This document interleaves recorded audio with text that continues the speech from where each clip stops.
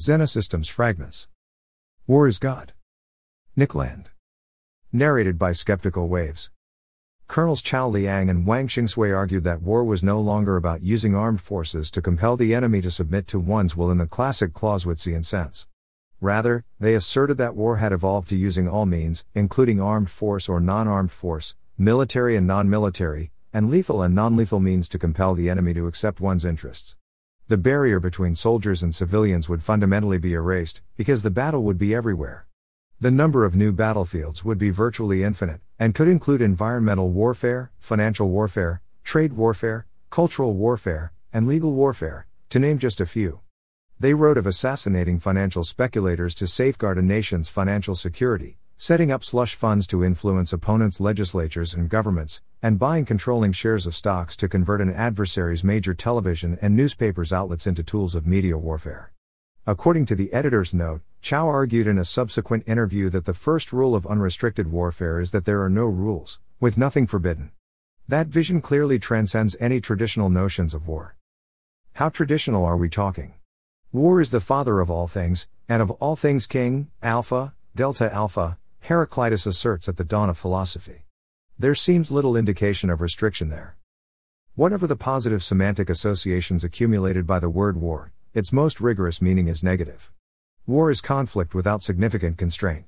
As a game, it corresponds to the condition of unbounded defection, or trustlessness without limit.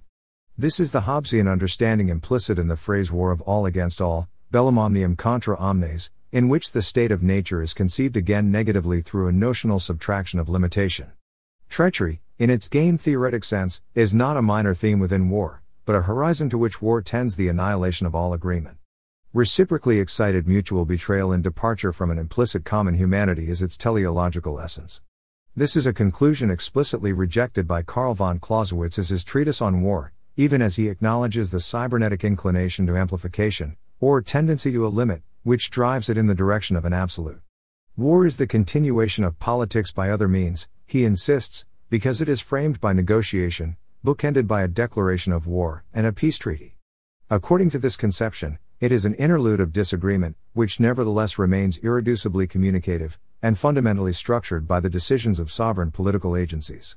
Even as it approaches its pole of ultimate extremity, it never escapes its teleological dependency, as a means, or instrument, of rational statecraft.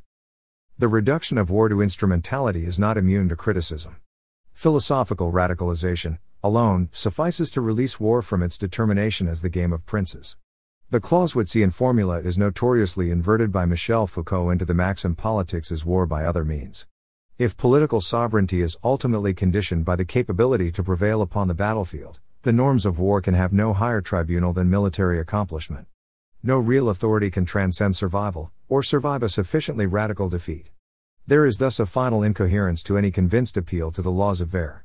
The realistic conception of limited ver subsumes that of war lawfully pursued, with the latter categorized as an elective limitation. Chao's words bear emphatic repetition. The first rule of unrestricted warfare is that there are no rules, with nothing forbidden. The power to forbid is, first of all, power, which war, alone, distributes. Between peace and war there is no true symmetry. Peace presupposes pacification, and that is a military outcome. There is no authority, moral or political, that cannot first assert itself under cosmic conditions that are primordially indifferent to normativity. Whatever cannot defend its existence has its case dumped in the trash. Cormac McCarthy's Judge Holden provides us with a contemporary restatement of the ancient wisdom. Suppose two men at cards with nothing to wager save their lives. Who has not heard such a tale? A turn of the card. The whole universe for such a player has labored clanking to his moment which will tell if he is to die at that man's hand or that man at his. What more certain validation of a man's worth could there be?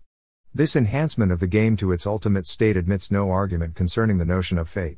The selection of one man over another is a preference absolute and irrevocable, and it is a dull man indeed who could reckon so profound a decision without agency or significance either one. In such games as have for their stake the annihilation of the defeated, the decisions are quite clear. This man holding this particular arrangement of cards in his hand is thereby removed from existence. This is the nature of war, whose stake is at once the game and the authority and the justification. Seen so, war is the truest form of divination.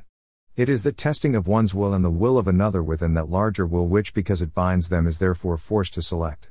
War is the ultimate game because war is at last a forcing of the unity of existence. War is God. War is the truest form of divination, it turns out, is the revelation of the eon.